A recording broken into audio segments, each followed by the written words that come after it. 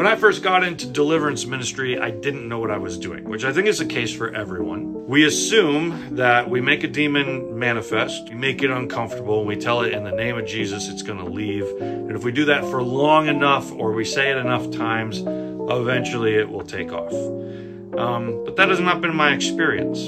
There was one of the first people I worked with on deliverance. I called the demon forward over and over for a month, telling it this time it was going to leave. And then when the person would unmanifest, I'd say, okay, I'm going to see if it's still there.